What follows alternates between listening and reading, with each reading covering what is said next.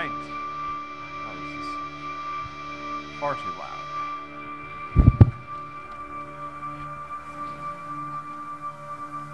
Better, okay. Welcome back. So, today we're going to, it's our last lecture on object-oriented programming. After that point, we're gonna move on. And then on Monday, we're gonna start talking about data structures and algorithms, and that's what's gonna consume us for the rest of the semester. And along the way, we will have a chance to continue to introduce a few new ideas in object-oriented programming. We're gonna talk a little bit about generics, which is something that is useful once we talk about sort of generic ways to store data in Java. And we'll also get a practice to strengthen our abilities to solve problems using computer programming. We're gonna talk about a new technique called recursion that allows us to solve a new category of problems that have certain features. But today, it's time to finish up interfaces. So this is, again, this is one of the things that I'm really happy that we talk about in this class because it's a really powerful concept. It is new to many of you, probably to all of you. And so we'll spend a little time just reviewing, and this is a good chance to take some questions and make sure that we sort of have some degree of a solidified understanding of what an interface is and how powerful it is. We'll actually do a couple examples today in class as well, showing you both the user side of an interface, how to use an interface to solve a problem, and the provider side, how to have your class provide an interface so that something good can then be done with it. Okay, so as a review, an interface is this place where two pieces of software come together. And what we're seeing, we're sort of having you guys on the homework problems jump back and forth between the two sides of the interface. Sometimes we think about the code that implements a particular function as providing that interface, or the functions that are part of the interface. I have a class that provides it, and then I have another class that uses it. And there's been some natural confusion about this. You guys have the homework problems. That's good. That's what we're aiming for. We want you guys to have to think about both, with something like compare to, how do I implement it so that my class is now comparable, and then also how do I use it, right? So those two tasks are on two sides of this interface. And the interface interfaces in computer science are a very broad idea, and they can be between all sorts of different types of parts of a system. Right? Two parts that are software, two parts where one of them is hardware, another is software, two pieces of hardware, et cetera. So there's lots of different places in a computer system where we have an interface between two parts. And interfaces allow us to build bigger systems in a well-structured way. And that's something that's hard to get across when you guys are doing these small problems, but I'm gonna try to sort of drive home today. This idea that an interface really allows me to start thinking about how I can build a much bigger system. Because at a well-defined interface with good documentation, I've created a place where two pieces of my system can come together, but they don't have to know a lot about each other. The code on one side of an interface doesn't have to understand what happens on the other side, and vice versa. So a provider of an interface doesn't have to worry about how the interface gets used. A user of an interface doesn't have to worry about exactly how each class provides that, as long as they stick to the specification that defines what that interface is supposed to do. So that's incredibly important. Java has a built-in idea of interfaces as part of the language, and we've started to see how to use them. So here's an example of one that contains a single function. Interfaces can define variables, but you really tend to use them to define methods, to define one or more methods, and then to indicate how those methods are supposed to work, what they're supposed to do at a semantic level, not at a level of code. This function thing that looks like a function declaration does not tell you how to add those two numbers together. Now again, this is a silly example because there's really only one way to add two numbers, but when we start talking about comparable, which you guys have been working with, that is something that we want to allow to happen on a class-specific basis. So we want to say, here's what it means for a class to be comparable. If your class can be compared with other classes, and not every class can, you can implement this interface to tell the rest of the Java code that surrounds you that, hey, there's a meaningful order between objects of this class. Then I can use that to do all sorts of cool stuff, one of the things we'll talk about later. Okay. So Java interfaces look like empty object methods because really that's what they are. They're just telling you, here are the methods you have to implement. And then I need a lot of documentation there to tell you exactly how to do it, because that's part of an interface. If I just put up a Java interface definition without any explanation, it's impossible for you to do it right. This is one place where we have to have documentation. Okay. Right, so now if I decide that my class wants to implement a particular interface, I do that by declaring, when I declare my class, that it implements that interface, and then I have to implement the methods that the interface includes. So I'm gonna say my class is capable of adding 2 numbers, and here's how I do it. Now again, silly example, only one way to add 2 numbers, but useful when we're just getting started. Okay. So, and in order to implement an interface, I have to implement all of the methods that it declares with the proper type signatures. If I don't do that, the compiler will generate an error for you because it'll say, hey, you told me you were gonna implement the add interface, but you forgot to implement a function called add that takes 2 integer arguments. Now, one thing I wanna make very clear here, right, is that the compiler and Java in general has no idea what an interface is supposed to mean at a high level. So when we talk about comparable, Java doesn't understand whether or not you've implemented comparable correctly. It's possible that you implemented it wrong. There's no way for the compiler to tell. So the meaning of an interface, to the compiler, the meaning of an interface is that simply you've implemented these methods. But the meaning of an interface, in order to really have it work properly, is bound up in the documentation, in the specification. I can implement compare to incorrectly, and the compiler won't care. It'll just say, okay, you have a method called, compare to that returns the right type and takes the right type. I'm good. But then when you try to use that to do useful stuff, it's gonna fail, because the compiler can't tell whether or not you've implemented compare to in the right way. All it can do is check to make sure that if you declare that you're gonna implement an interface, your class contains the right methods. There's no way of figuring out whether those methods do the right thing. Maybe in your lifetime, I certainly think that you're gonna see a lot more work in compilers and in runtime systems that use the English or whatever language text that is documentation to try to help you. We're not there yet. So maybe 10 years from now, when you compile your code, the compiler will say, hey, the documentation for compare to says to do this, but I don't think that's what you're doing. But so far, we can't do that. That's still an open problem, is figuring out how to take an English language description or a human language description of a function and figure out whether or not it matches to code yet. The computers can't quite do that yet, but they're getting better at things like this. And so I think within your lifetimes, you're gonna see more of this. Okay, so again, just to drive that point home, if my adder class wants to implement add, I can certainly do this. I can say public int add, int first, int second, return first minus second. I can do that. That's wrong, but the compiler doesn't know that. This will run. So again, there's no way for the compiler, and frequently even for a test suite, to know whether or not you've implemented an interface properly.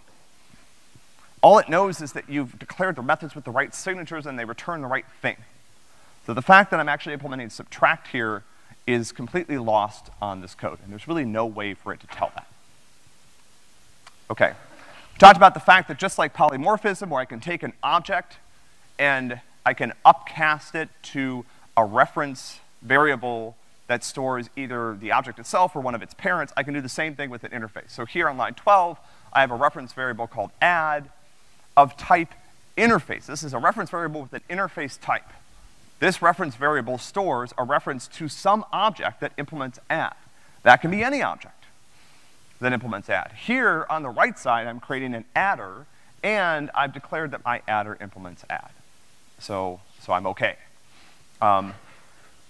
Once I have a reference variable that refers to an interface, however, I can only use the methods defined in that interface. So I can't call multiply here, despite the fact that adder implements multiply, because the only methods I can call are the ones that are implemented as part of the add interface. All right, so here's why, right? Let me try to drive this home with another example. So here I've got a public interface add, I've got a public class called adder. Let me create another adder, and also have that implement add. And I'm just gonna borrow the same code from here, up here. So now I've got two classes that implement the add interface. This is typically, it's very rare, if not unheard of, to create an interface to only have one class implement it. Usually when I declare an interface, I want it to be implemented by multiple classes because it represents some piece of useful functionality that multiple classes can provide. And again, when we talk about comparable, you'll see how this works. But here now in my little simple example, I have two classes that implement add. And so on the right side of my assignment here, where the left side is a reference variable of type add, I can either use an adder or another adder or any object that implements add. And this is why I can't call multiply. Because the only thing that's guaranteed here is that both of these classes implement this add method. Another adder doesn't implement multiply. Adder implements multiply. So now this works, and if I switch this out to be adder, this still works. They do the same thing. Two different types of objects. But the compiler can check to make sure that they both implement the add interface correctly, and so my add interface reference type can guarantee that it could call an add method on both objects. Questions about this? Because this you will see going forward. Yeah?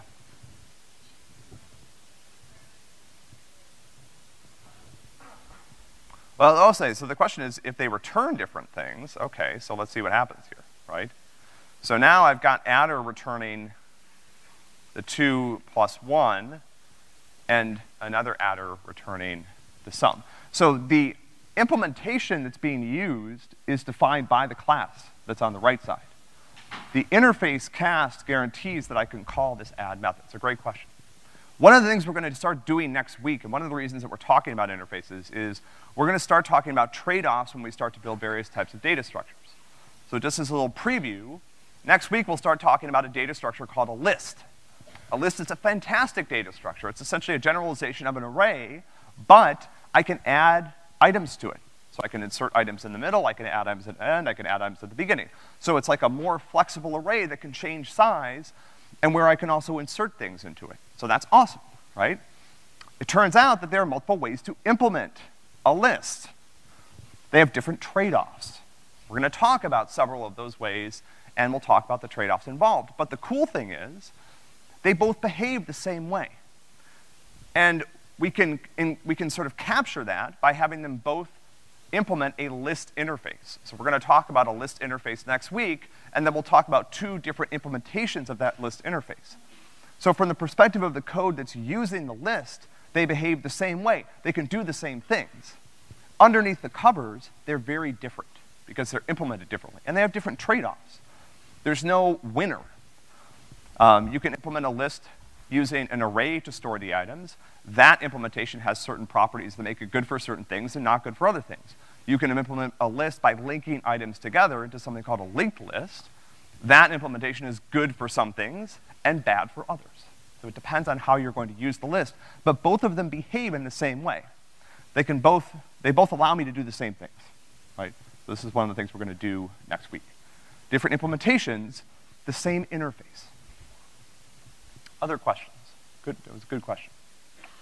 Okay, so we talked a little bit about, the similarities here between interfaces and inheritance, right? Interfaces seemed a lot like what I do when I just inherit from another class, right? Interface is sort of like the parent class. Implements is sort of like extends, and essentially providing your own implementation is like overriding the parent, right? And there's this way to do this in Java using abstract classes. So if I declare a class as abstract, and I declare a method as abstract, you'll see here that there's no body for an abstract method. This acts very, very similarly to an interface. So if you extend add, you have to provide an implementation of the abstract method. You can't inherit it because it doesn't exist. Add punted on this. They were like, you know what, if you want to extend me, you gotta implement this method. I don't know how to do it, but I'll leave it up to you. But you can't inherit the add implementation of the add function because it doesn't exist. It's marked as abstract. So again, there's sort of an existing mechanism in Java that provides us some of the same features, but the reason that we use interfaces is partly because we want to allow classes in different parts of the tree to display the same type of behavior.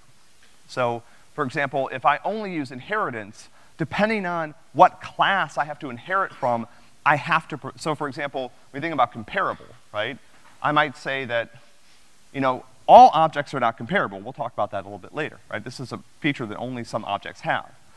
But there's no natural place in the object hierarchy to put the comparable, to start forcing objects to be comparable. There's no one branch of the object tree where every item is comparable and another branch where they're all not comparable.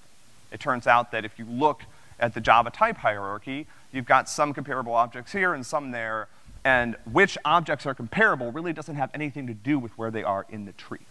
It has to do with whether or not there's a natural ordering for those objects, which we'll talk about again in a second. And I can also implement multiple interfaces. So this is another bit of flexibility that I have through interfaces rather than inheritance. So rather than being stuck in one branch of the tree and only having one parent, I can implement multiple interfaces. And there are very good use cases for this.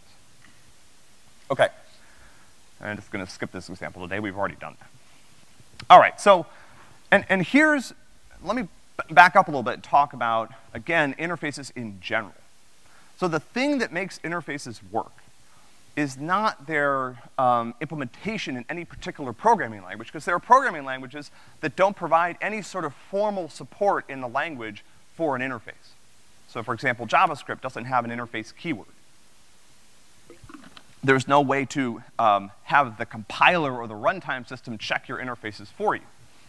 So you've got some languages that support interfaces natively and others that don't, but interfaces exist everywhere in software and in computer science. And the reason really is about interfaces as a contract between, or an agreement between the provider and the user of the interface. That agreement is bound up in the text that accompanies the interface. So if you look up the official Java documentation for comparable, for example, which is a real Java interface, you'll find a long explanation of exactly what it's supposed to do. That is critical. That really is the interface, is the text. Because there are arbitrary decisions that get made when you design interfaces, and everybody has to agree on how stuff's going to work, right? So essentially, the provider of the interface says, I'm gonna read the interface, and I'm gonna implement the methods that it requires in the way that it is described in the documentation. If I don't do that, I've got no guarantees about what's gonna happen. The user of the interface says, I'm going to assume that when I get a class that implements a particular interface, it works as defined in the documentation. And I'll use that to do cool stuff.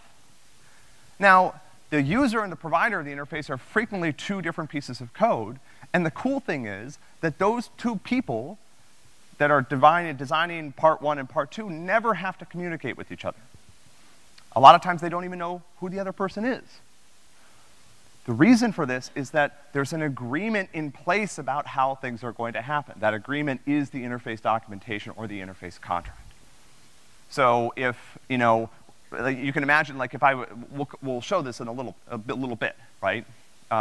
Where instead of like the two software developers talking to each other about how their classes are gonna interact, the person who's providing the interface reads the description about how it's supposed to work, and the person who's using it reads the description about how it's supposed to work. And without any additional collaboration, communication, or even acknowledgement of each other, we can have really cool things that just work. Right, so that's really neat about interface. And so the interface contract has to be, again, very specific about how things are supposed to work. If it's not, you have ambiguity, people make different decisions, and you have undesirable behavior, right? So we have to be very specific about what we have to agree on in order for things to work correctly. All right. So let's talk about comparable, which you guys have been working with on the homework. So here's how this works for comparable. If you choose to implement comparable on your class, you do not have to. This is a choice. If you choose to implement comparable, you are stating the following. First, there is an order between two objects of your class. That is not always true. There are objects in the world, and there are objects that you're going to model in your code that don't have a natural ordering. If there's no natural way to order two instances of your object, don't implement comparable, because you can't compare them. Comparable means my class can be compared with another instance of the same class in a meaningful way. So you can think about it, if Java hands you two instances of your class, you have to say, this one goes first, and this one goes second. Now, sometimes it's a tie. You can say these two, are equivalent to each other as far as an ordering is concerned, but you have to make that decision, and you have to make it in a consistent way. You could say, oh, I'll just randomly, put one before the other, but it has to be a consistent way to do this. There has to be a principle that you're using to put one in front of the other. Some property of your class that means that one object goes in front of another. So for example, maybe your class represents something about time, and a natural ordering is to put objects in order by when they happen.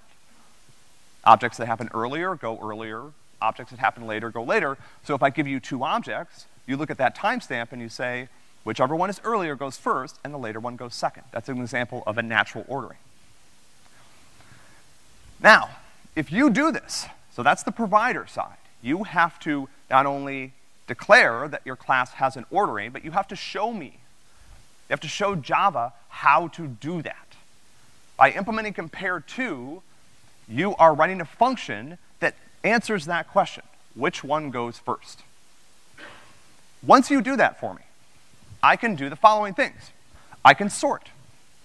If you give me a big array of objects of your type, I can sort them from smallest to largest using this order that you provided me. So that's kind of cool, right? Sorting, we will talk about later in the class, turns out to be tremendously useful as a primitive. With more useful algorithms out there, we'll talk about a bunch of different ways to do it and the fun trade-offs involved. But I can do this if you can compare two objects. If you can't compare two objects, there's no way to sort them, right? It's meaningless. I just have an array of objects, and there's no right way to put them in order. Okay. I can also find things like a minimum value. If you give me a bunch, I can find the minimum. Again, we'll do this in a few, maybe at the end of lecture today. Right? You guys are working on this today as a homework problem.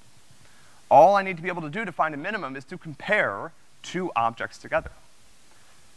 When you guys wrote code to do this already. When you did that, we were using numbers. We were using primitive types like int. So you compared one int to another int just using the greater than or less than operator. Compare to is sort of like the same thing. You can think of compare to as a generalization of greater than, equals, or less than, right? But it works for objects, not just numbers, okay? So now I can essentially take the same code that you wrote to find a minimum or maximum value over an array of integers, and with some small modifications, it can now find the minimum or maximum value of any comparable object, of an array of any kind of comparable object.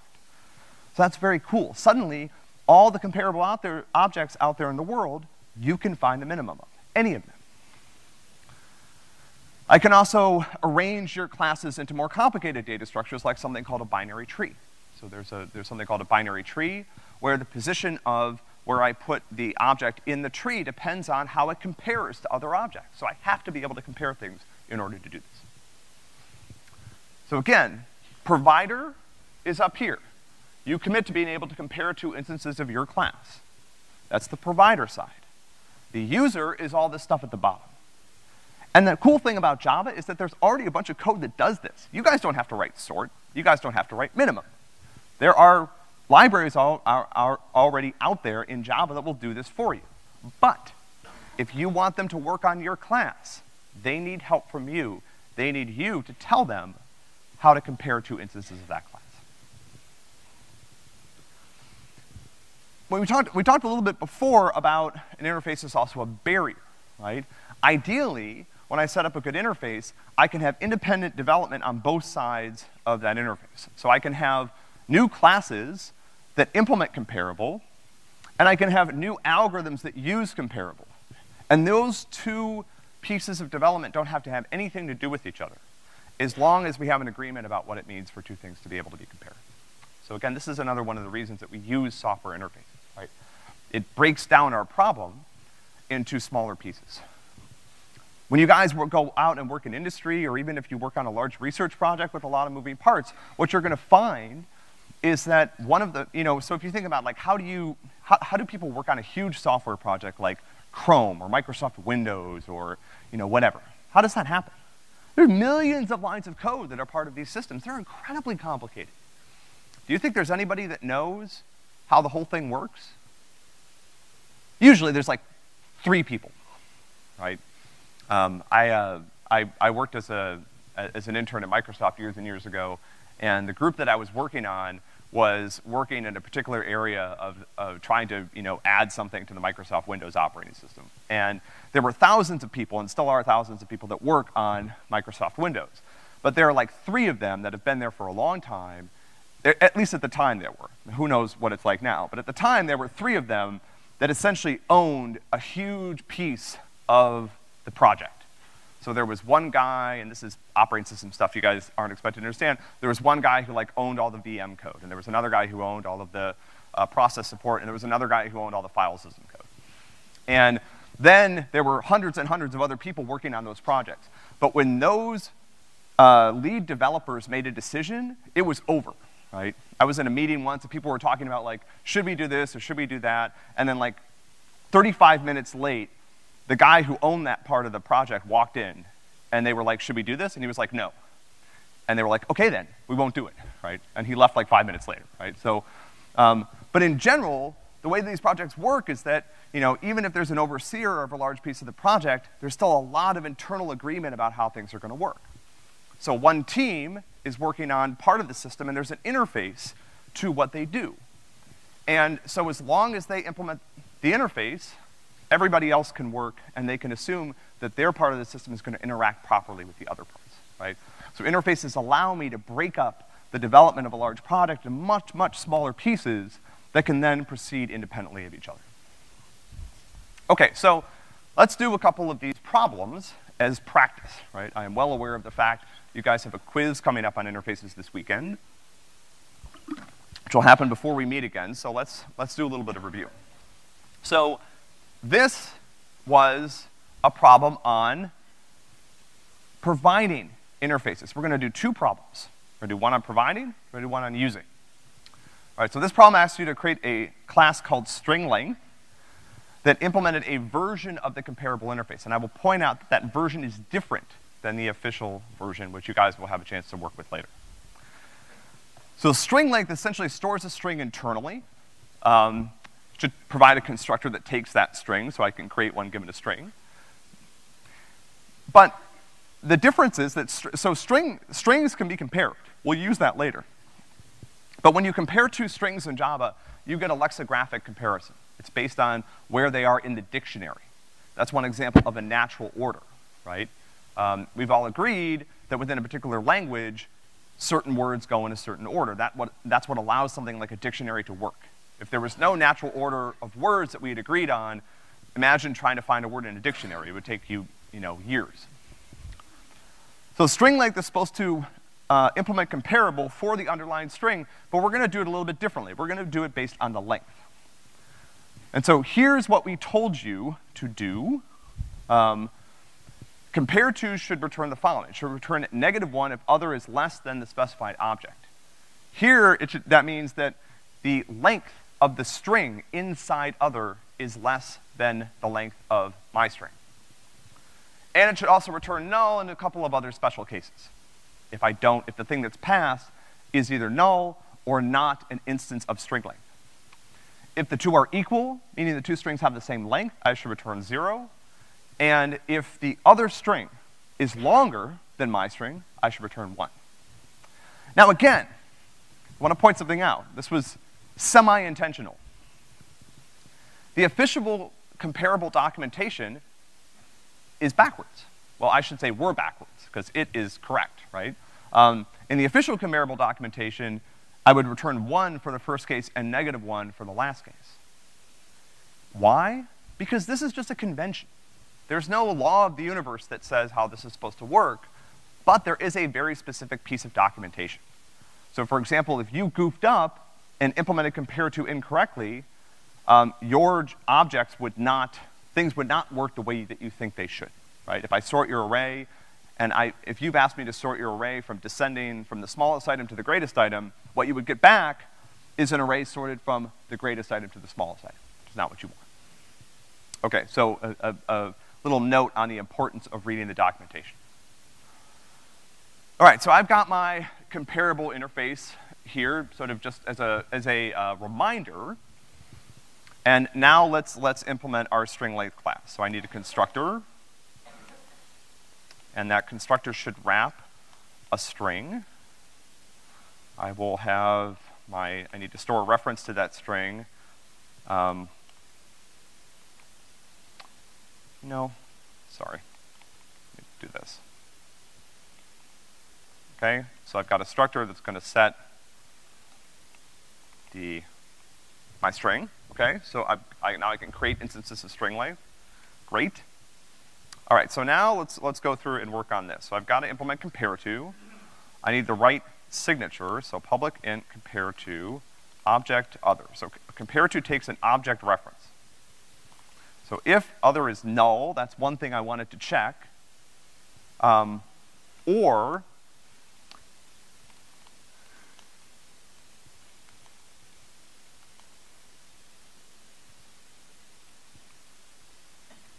so if I've got a null reference passed to this, or it's not an instance of string length, what should I do? Documentation here says to return -1. All right, so let's get that out of the way. The reason we want to get that out of the way first is because we need to downcast our object reference to a string length so that we can access the string that's inside of it. And I can't do that if I have something that's not a string length object. So now I'm gonna say string length other as string length is equal to string length other. So now I'm doing my downcast. I know this is safe, because if it wasn't an instance of string length, I've already returned. So if I get to this point, I know that I have something that's not null and not an instance of string length. Now I'm at the point where I've got my own variables and I've got the other variables, and now I just have to kind of check the lengths properly.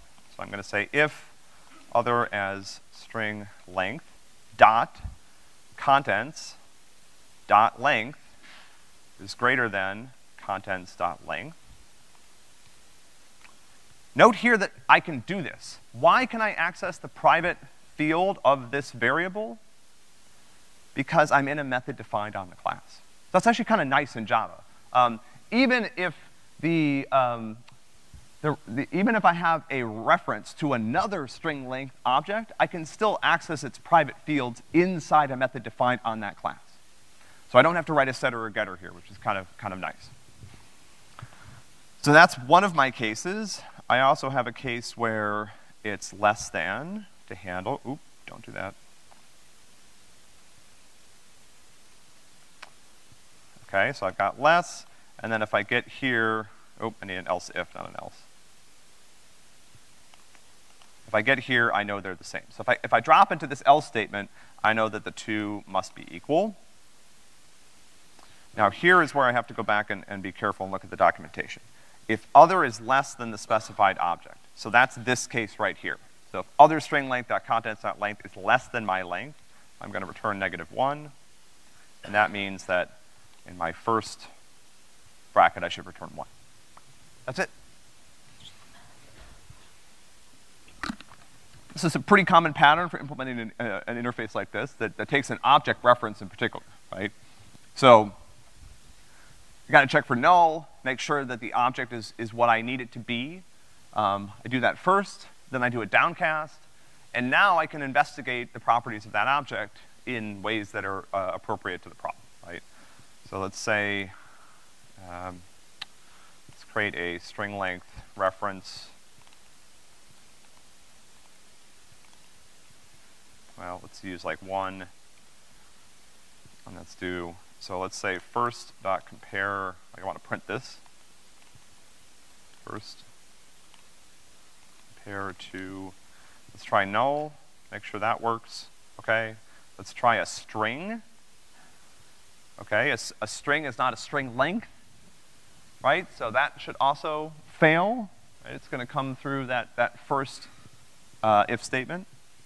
Now let's try using some string length instances. So let's do string length 2. That should return 0.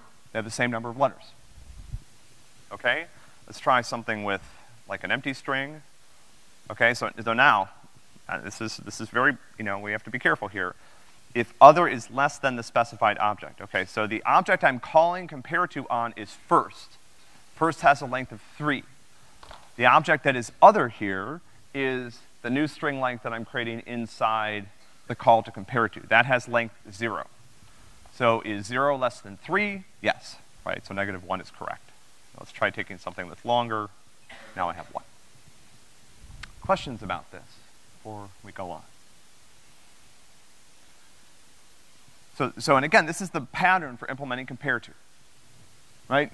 Do some defensive stuff at the top to make sure that you don't have a null reference, you have the reference of the right type, and then what comes after that is really up to you.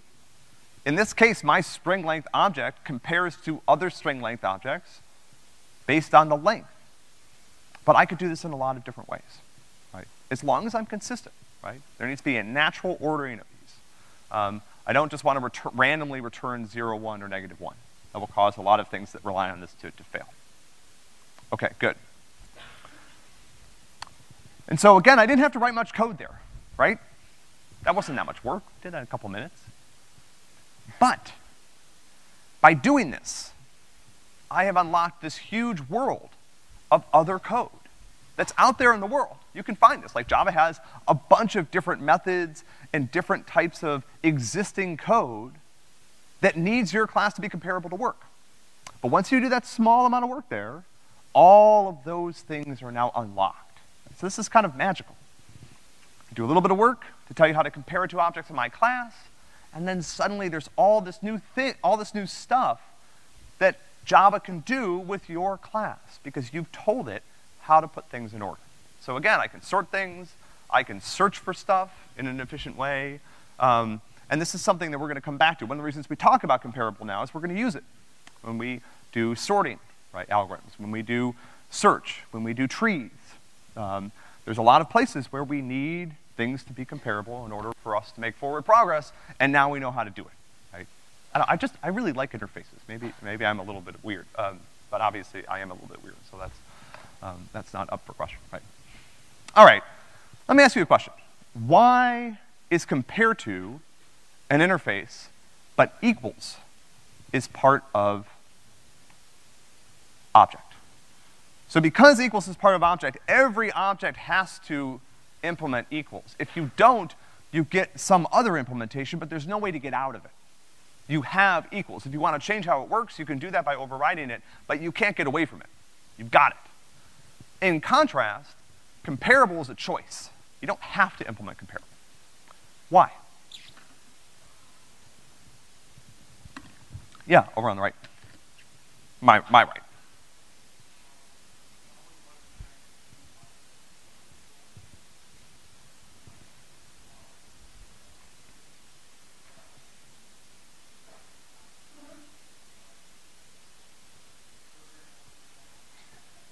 Mm-hmm.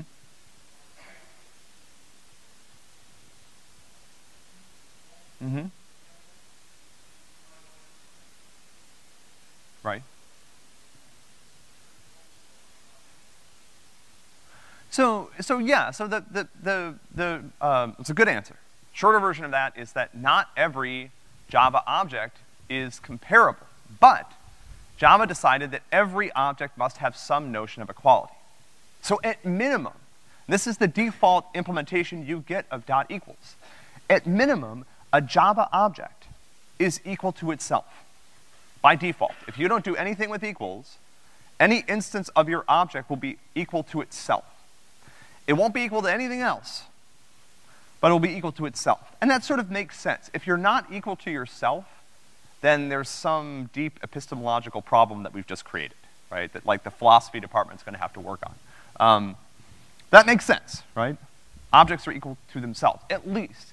Now you can broaden the definition of equality by implementing equals and saying, for example, two people with the same first, last name, and age are equal. That doesn't sound like a fantastic way to do it, but maybe two-person objects with the same social security number are equal. That's okay, kind of, et cetera, right? So you can broaden the definition of equality, but we have a starting point, which is that an instance of an object is always equal to itself.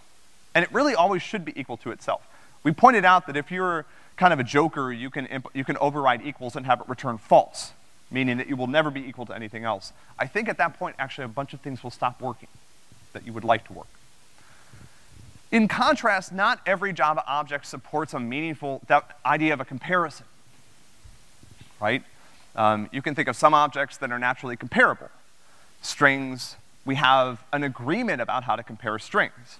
It's an order that's established by society. It's not some deep thing that was sent to us on a tablet from outer space. It's just something we decided. A goes before B in the English language, so when I find a dictionary, the A's are in the front, the B's are afterwards. Z is at the end. It's just a convention.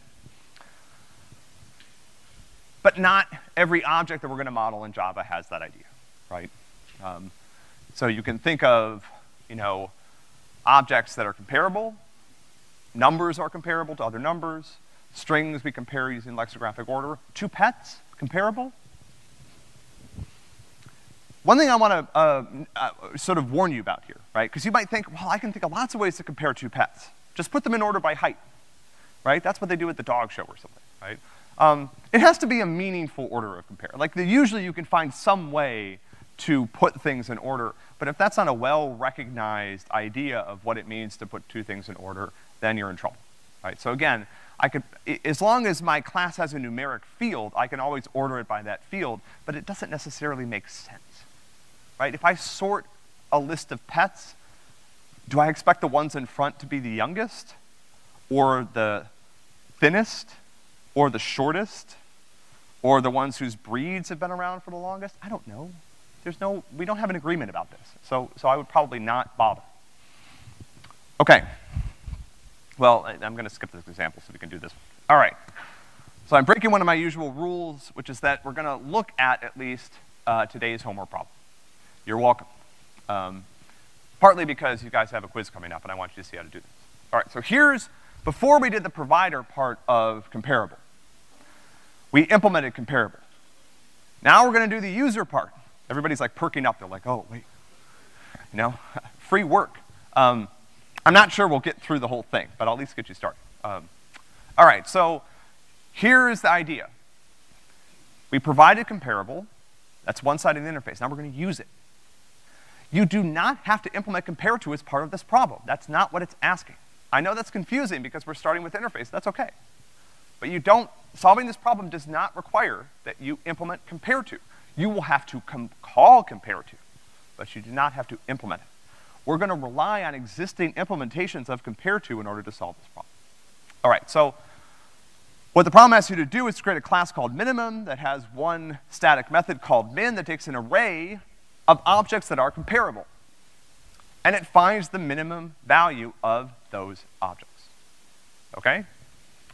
So, and there's a reminder about how comparable works. Oh, there's supposed to be. Where'd that go? Did I do this twice? Oh no, here it is. So first.compare to second returns a positive value if first is larger than second, a negative value if first is smaller than second, and 0 if they're the same. So given that I'm implementing the minimum, what I want to hone in on here is this part about the negative value. So a negative value if first is smaller than second, although I can use either one of those. Okay. So here's some starter code where I've just fleshed out the class name and the method signature. And I've called it a couple times just so you guys can see what happens. What's an interesting thing that's going on here? It's something that we haven't quite seen before, but I want you guys to think about. It's sort of, I mean, this works, and it's kind of nice it works, but there's something strange happening here that we haven't seen before. Yeah.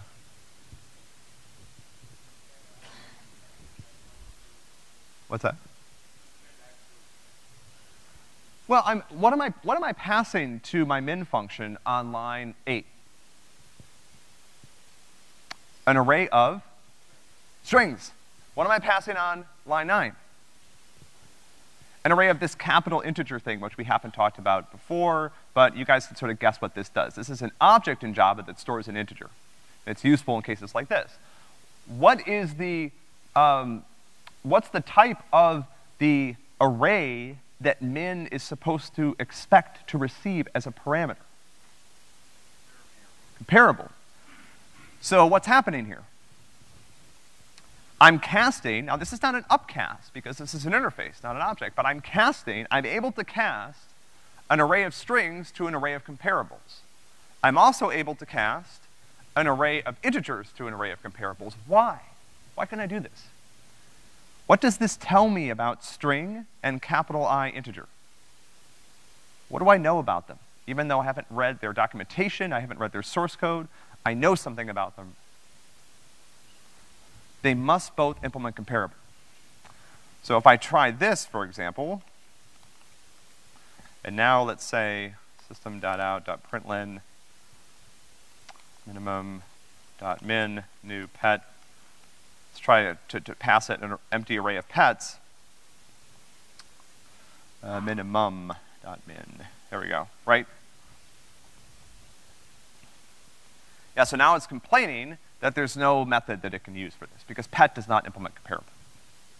And I'm not gonna bother with doing this, but let's just move forward. So, what I want you to think about here, I'm gonna show you how to solve this. Let's pretend that instead of an array of comparables, I have an array of ints. So how would I solve the problem in that case? I would say int minimum, well, first I would say, you know, if values is equal to null, I need to do something, I think I'm supposed to return null. If values.length is equal to 0, what do I do?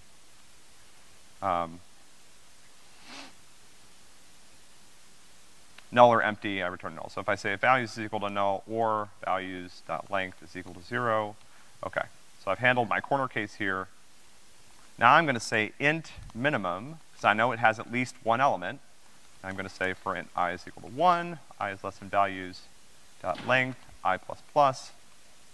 Say if values I is less than minimum, I set minimum equal to values I. And then I return my minimum value. Okay. So this is how to compute the minimum if I had ints, but I don't have ints. So what changes do I need to make here? This is the solution. Now we just have to fix it. What's the first change I need to make? Yeah. Minimum has to be a comparable object. I'm not dealing with ints here, so that works. So the way that we do this is we say, if the array is null or empty, return null. Otherwise, I initially set my minimum to be the first element of the array, and then I go through all the other elements and compare them. Okay, now what do I need to do? I'm really close. Yeah. Where? Yeah, so in Java, I can't do this unless I have a number. But I can do this.